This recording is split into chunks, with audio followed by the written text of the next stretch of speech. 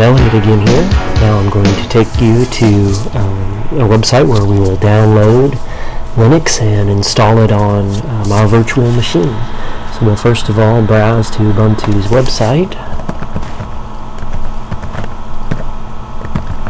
There are many different flavors of Linux out there. This just happens to be one.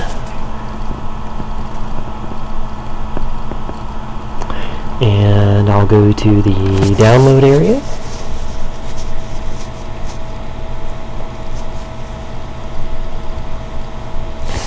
And we'll download the Ubuntu desktop edition,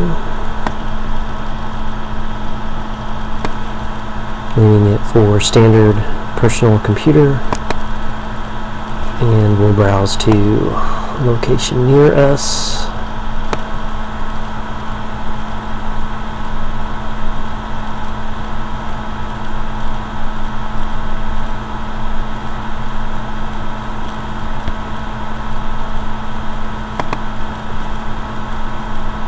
And start the download.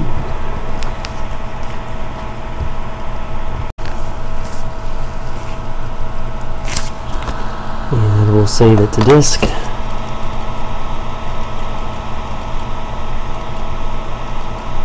This particular ISO is approximately 700 megabytes, and so as you can see here, even on a fast internet connection, it's going to take a while to download. So we'll go ahead and stop here and pick up later after the file has been downloaded. Okay, our ISO image is downloaded successfully. So we'll get back into VMware Server, localhost. Okay, we will create a new virtual machine here, following the wizard, choosing a typical virtual machine configuration. For the guest operating system, our host operating system that I'm using is Windows XP. That's what I installed VMware Server on. Now I'm going to install a guest operating system of Ubuntu Linux. So I'll select Ubuntu, click Next, and that automatically defaults and creates a subfolder into our virtual machines folder. We'll use bridged networking here. I don't need 8 gigabytes of space here, so I'm just going to create 4 gig.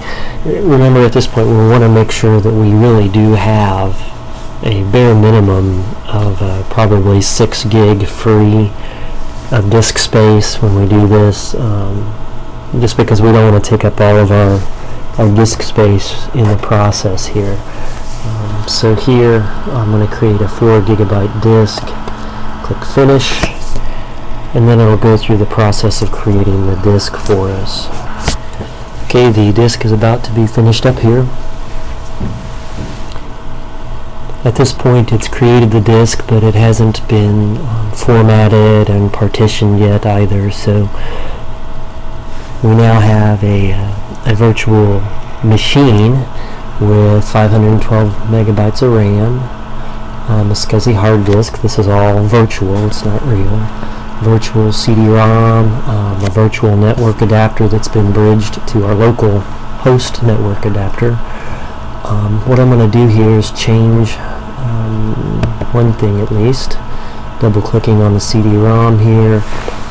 Instead of using the local host CD-ROM, I'm actually going to make it boot from our ISO image. Before I do that, let me copy it over into our directory.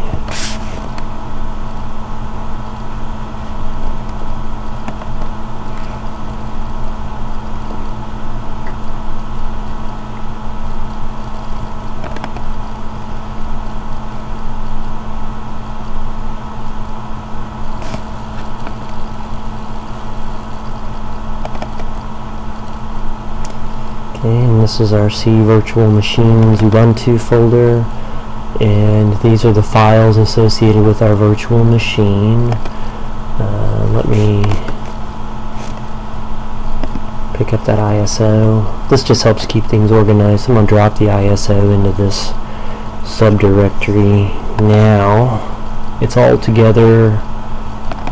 Let's tell our virtual machine then to use this ISO image.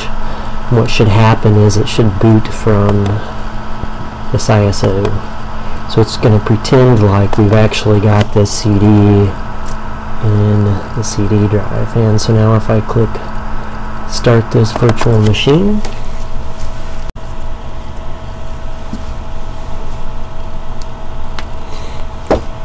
you should see now it's going to either start or install. So what we're seeing now, this is what you would see if you would actually burn that ISO to a CD and then pop it in your computer and just try to boot it from CD. It will give you what's called a live version of Ubuntu Linux. Good for testing it out to see what it's going to look like and how it works, but it doesn't have what's called persistent storage. It won't save anything you do. Anytime you turn off your computer and turn it back on, everything you would have done in the Ubuntu Linux would have been lost. So we're just going to get it booted up here, and I will then show you in another video how to actually go and install Ubuntu onto our virtual machine.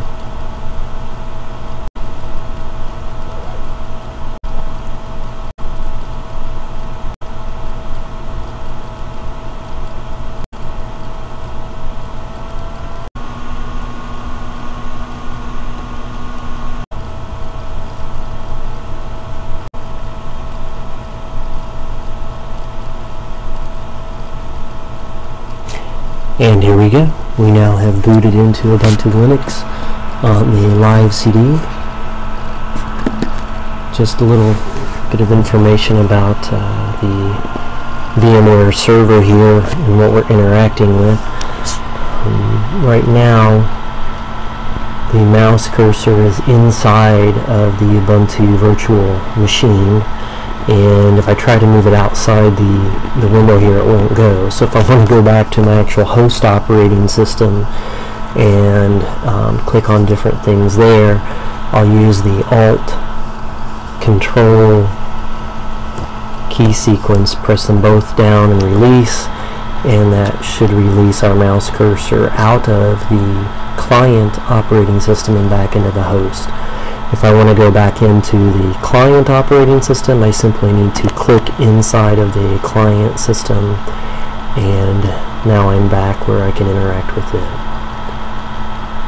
Okay. So that's it in terms of actually downloading Ubuntu Linux on an ISO and creating a virtual machine inside of VMware Server, and then doing a live CD boot of the Ubuntu Linux.